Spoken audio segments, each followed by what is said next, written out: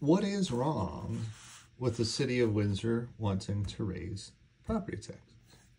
So, hi everyone, it's Brian, your handy dandy realtor here in the city of Windsor. So, wanted to just show you what the problem is with the taxes in the city of Windsor that nobody at City Hall will allow to be fixed because there's too much power.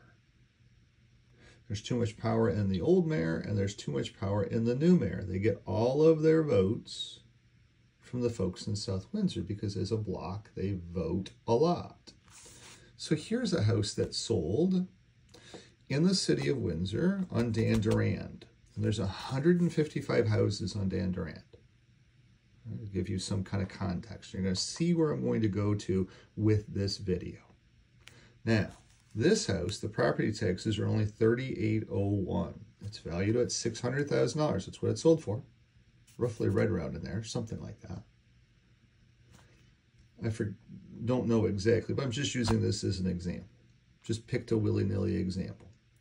So here, $3,801 is the property taxes, but it's on 98.94 feet of frontage.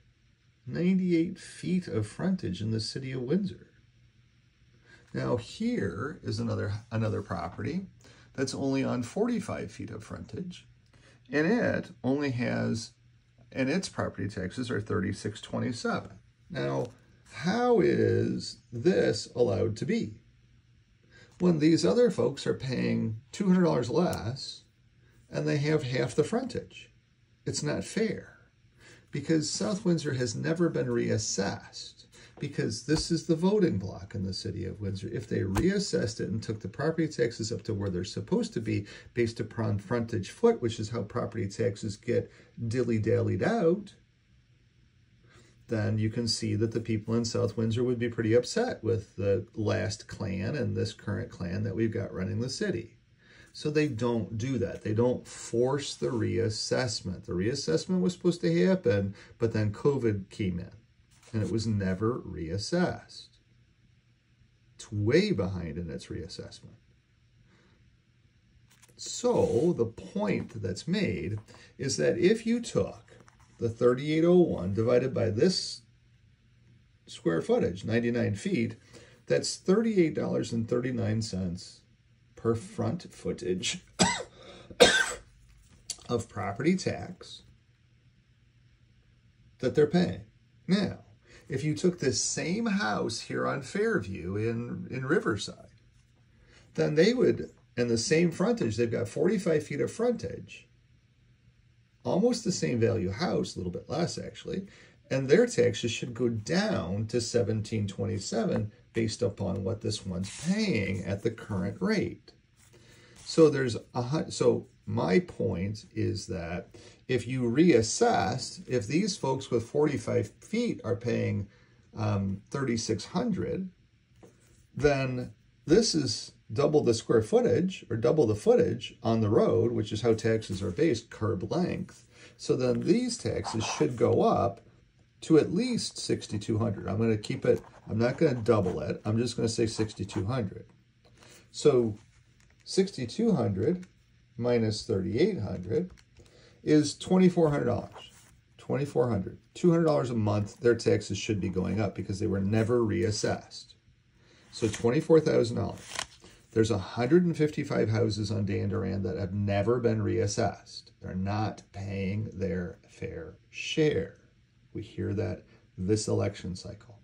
So what does that mean then? So 2,400 by 155 is not a whole lot of money when you think about it. 2,100 by 155, that's $325,000. That the city's not getting, that they should be getting, just by reassessing South Windsor, just on Dan Durand.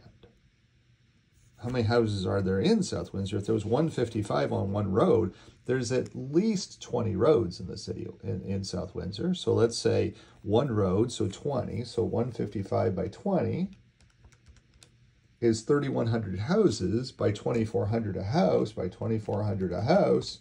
That's suddenly $7.4 million.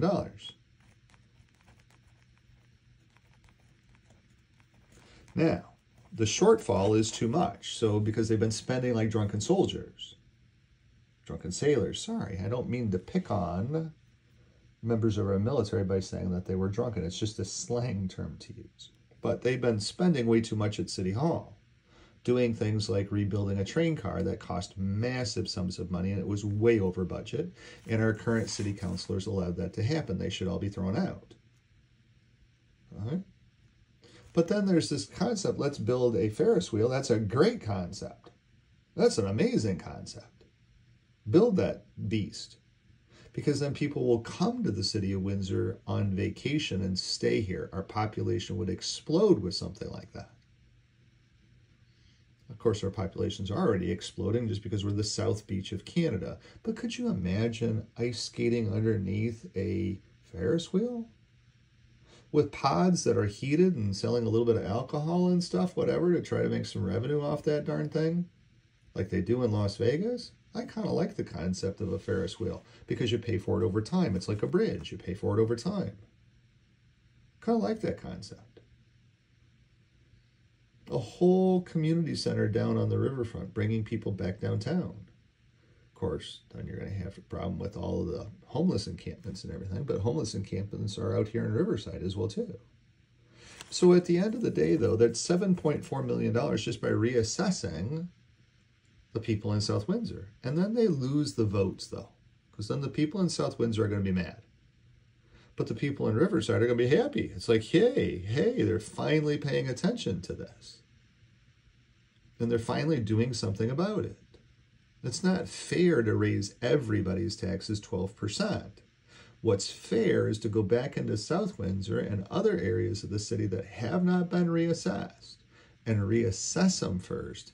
Then look at the damages and say, we're going to have to put through a 2% or a 3% rate increase for everybody else. We're going to reassess everybody, or we're going to reassess those areas that were due for reassessment that we never reassessed. We're going to force those folks to pay their fair share, because that's so big right now in today's society. And then, yeah, we might have to put through a 2 or 3% rate increase for everybody to have to pay. So that's what's going on with it. And that's a good example, 99 feet of frontage versus 45 feet of frontage. And the 45 feet of frontage people should only be paying $17.27. They're not. They're paying $36.27. They're paying $2,000 more than what they're supposed to be. Instead, these folks in South Windsor should start paying their fair share.